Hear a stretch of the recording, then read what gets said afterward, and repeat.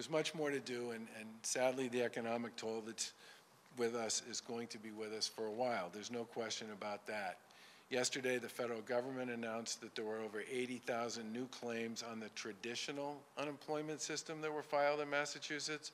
That number of new claims is smaller than what we've seen in previous weeks, which suggests that many people who've been hit by COVID-19 have already filed initial claims in previous weeks.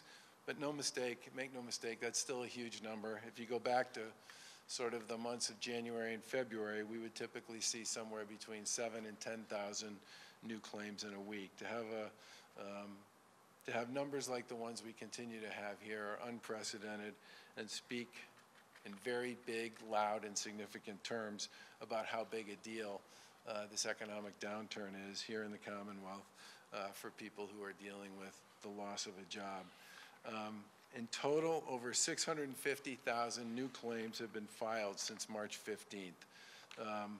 We've worked pretty hard through that system, and over the course of this time, we're currently paying approximately 400,000 people, and obviously are working through the rest of the group that's currently in process. That 400,000 people is a really big number, 4 times the size of the number of people who are collecting unemployment benefits in the month of February. And obviously, we're grateful that we've been able to process those claims on behalf of those people who lost their jobs through no fault of their own. Those people are also receiving that extra $600 a week on top of their regular benefits, which was also part of the Federal CARES Act. But we know we have a lot more to do. This is an incredibly difficult time for many people, and we're working really hard to do all we can to make sure people get access to the benefits they're entitled to. We've talked before about the fact that we had 50 people working in a call center in the month of February at the Department of Unemployment Assistance. We now have almost 1,000 people working remotely, both taking calls and also calling people back. They're up to doing about 20,000 individual calls a day to people to help them work through their applications. And they continue at DUA to host daily unemployment town halls that are held in both English and Spanish and have been attended by nearly 200,000 people at this point in time.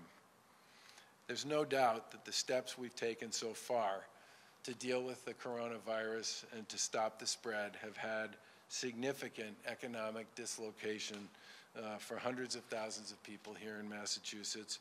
We're very cognizant of that fact, and that's why so much work has gone in to making sure that we can make the unemployment system serve the people that's intended to serve.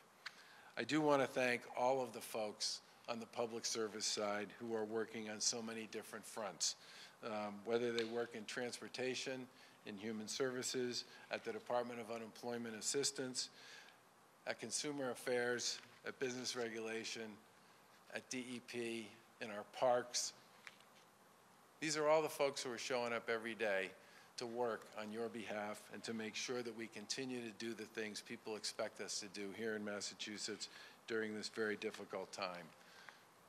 I want to close with this. We're at the end of what I think everybody would say is another difficult week in managing our way through the surge, and yesterday marked 1 month since we issued our original emergency order to close non-essential businesses.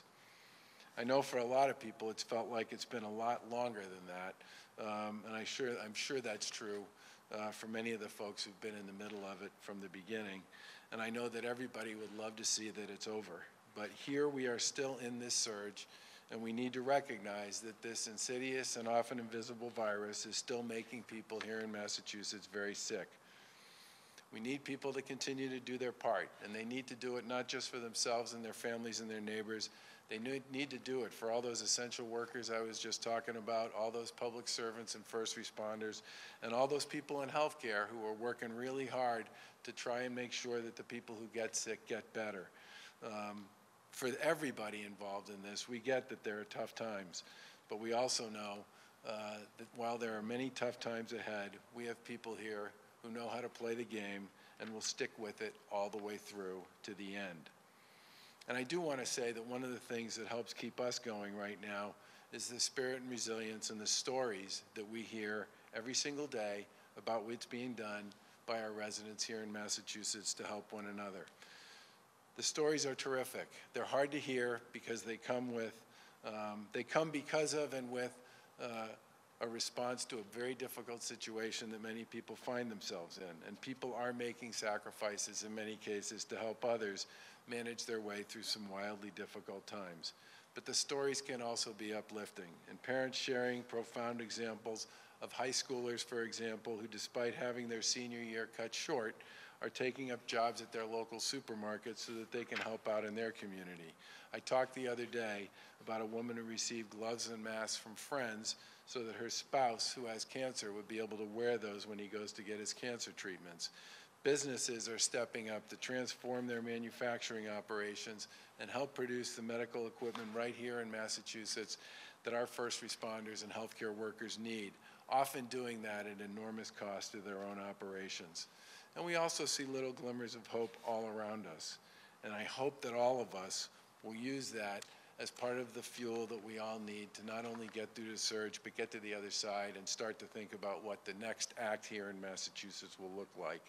I want to thank the people of the Commonwealth for all their continued work that they do to maintain that separation, to keep distance, to stop the spread, and frankly, to step up with all of us to make sure that we get through this surge and can start to think about and talk about what the next act will look like here in the Commonwealth.